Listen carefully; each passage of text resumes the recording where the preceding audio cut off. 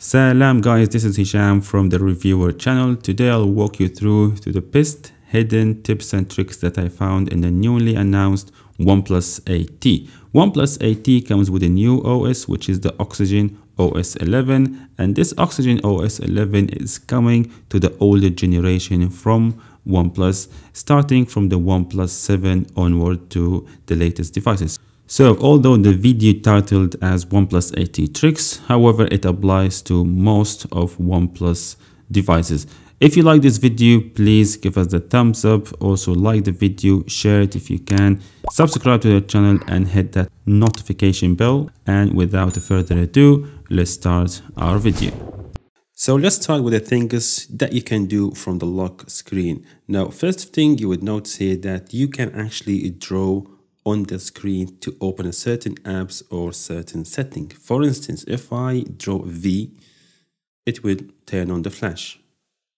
One more time, it should turn it off. If you draw an O, it will launch Google Chrome because I have set this up in the setting menu, which I'll show you how to do it right now.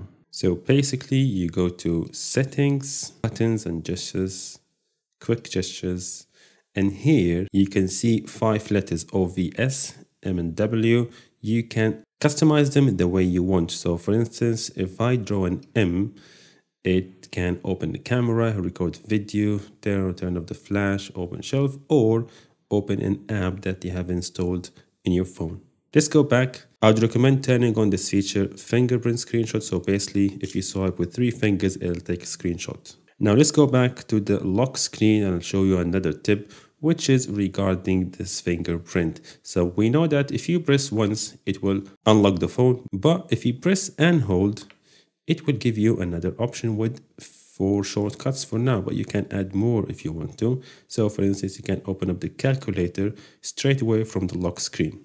And let me show you how to turn it on. You go to setting again, you go all the way down to utilities, quick launch, and from here, turn on the quick launch. Also go to setting, and here you can add shortcuts. So you can choose from the preset menu here, or you can switch to apps and then just add any app. So for instance, Google Pay. Now if I press and hold, I will see Google Pay has been added to the shortcuts list. And by the way, for Google Pay, you can turn it on easily from the power buttons. So if I press and hold, it'll give me the option to add a payment method or pay using Google Pay.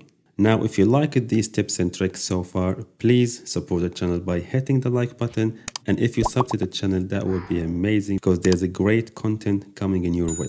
Thank you in advance. Now let's lock the screen again and check the always on display. It's a new feature which wasn't there in any of the OnePlus phones before, and it was only introduced in Oxygen 11 with the Android 11. So how to turn it on? You unlock the phone, go to setting, you go to customization, and here you can customize the canvas, the wallpaper, the clock style, the fingerprint, animation and horizon light, which is actually a light that comes on the edges when there's a notification. So what we're interested in the clock style, here you'll find a lot of clock style. You just choose the one for your liking. Let's say this one, you hit save, and that's pretty much it. You just lock the phone, and now the always on display will show you the analog clock, along with some notification when there is a notification from the apps over here. Now let's talk about the home screen. When you get the phone, if you swipe down, it will actually open up the shelf, which is a feature in OnePlus phones. Normally, we were able to view it if we swipe right or left. But now with Oxygen 11, if you swipe down, you'll get this shelf. Personally, I like to see the notification whenever I swipe down. So how to change it? You pinch like so. You go to home setting. Now swipe down to access.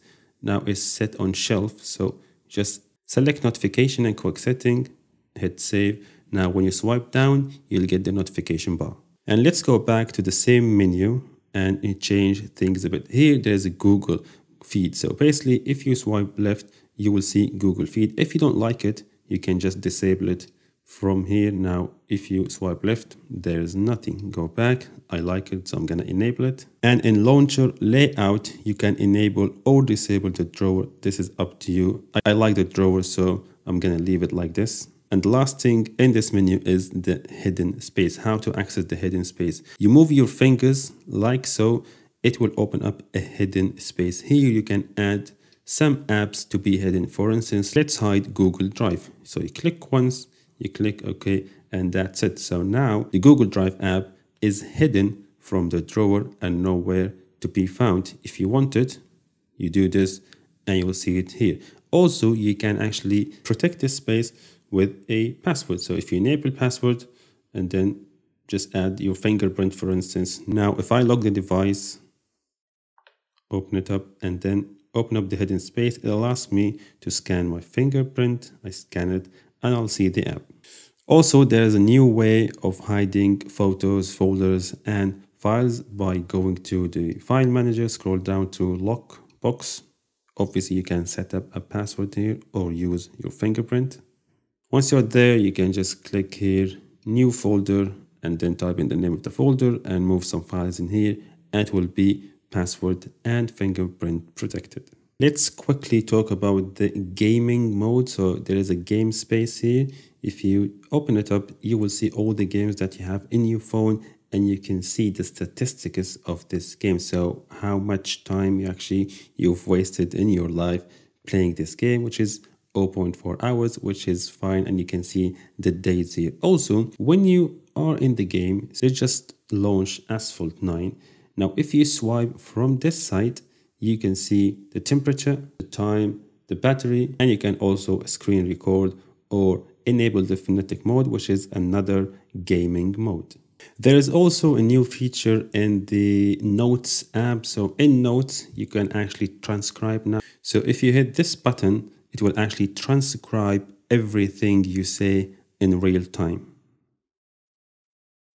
which might be very handy if you're listening to a seminar or having an interview with someone. And now let's talk about floating window and split screen. So basically, you just need to swipe up from here, and then let's say Google Chrome. You hold down and then click freeform. Here, you can actually resize the window or move it around. Also, you can have it as a split screen as well. So if I do this, let's say press and hold, split screen, and then the calculator, one click, it will split screen between these two apps, and then you can enlarge or resize the windows as you like. And now let's wrap up the video by showing you two main settings for all these features. So all of these features that you can see in Oxygen 11 are found in two areas. The first one is the button and gestures, and I showed you all of this before. And the second one is under utilities. Here you can see the other features like parallel app, where you can have two apps or two instances from the same app. The app locker, which is basically a way to protect your apps. So if you select to add an app, let's say the Google Chrome, then if I go back, if I open up Chrome now, it will ask me to put in a password or a fingerprint and give you the pop-up here, app will remain unlocked until the screen is turned off. So basically, if I open it again, it would be open. However, if I screen lock it and then if I try to open it again, it'll ask me for the fingerprint. Let's go back to the utilities, and here there is a scheduled power on off, which you can do, and then quick reply and landscape. Also, this is a feature you can enable or disable as if you're liking. This was it for today's video. I hope you enjoyed it, and if you did so, please help the channel by giving me the like. Also, please subscribe to the channel, hit that notification bell to get notified whenever we upload a new video. Thank you so much, guys, and see you soon in the next one.